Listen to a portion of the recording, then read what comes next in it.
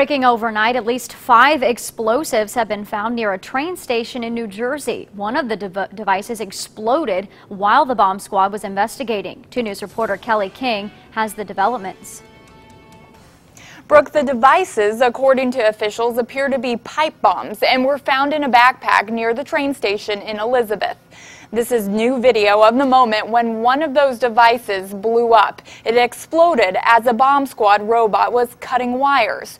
Crews are working to disarm the other devices, and the mayor says to expect more detonations.